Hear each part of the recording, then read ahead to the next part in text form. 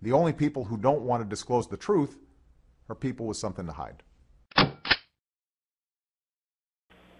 Do you think someone just wants to know one question before we go to the break, Mitt? You know who Uncle Omar is? Who is Uncle Omar, Howie? He's Barack Obama's uncle, who's been living in this country illegally for 20 or 30 or 50 years, and he was recently arrested for drunk driving in Framingham. Now he's claiming he's got a social security number and a driver's license that no one knows how he got them, but they're apparently legit, even though he's in the country illegally. They want to know: do you think Uncle Omar should be deported from the United States? Well, if the laws of the United States say he should be deported, and I presume they do, then of course we should follow those laws. And the answer is yes. I thought Uncle Omar was your uncle, Howie, so I was confused there. No, my uncle is Ray, and he was born in Portland, Maine. I don't believe he could have been deported when he was alive. Hold on, Mitt. We're going to give you a break here, and then we'll come back and do some more questions. We appreciate you being with us, though, and thanks for being with us. And let's go to a break. I'm Howie Carr. Lester. Thank you very much. First sentence.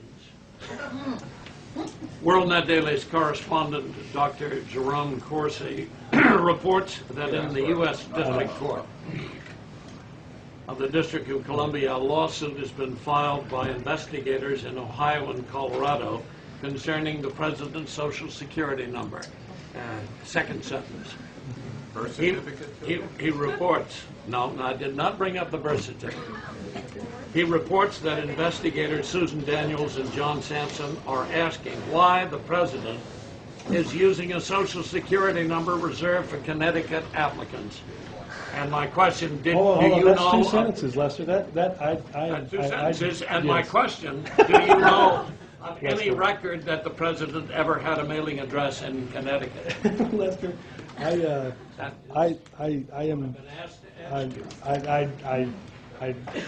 know there are faithful readers of your publication that, despite including you. Well, I don't know that I would necessarily mark myself down as an avid reader or a faithful reader. I continue to be amazed, Lester, that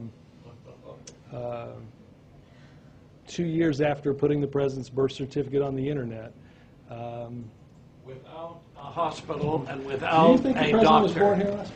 Beg pardon? Do you think the president was born in the United States?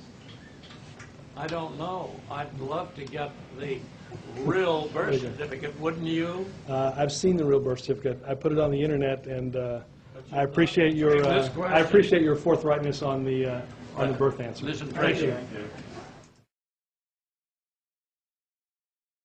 The only people who don't want to disclose the truth are people with something to hide.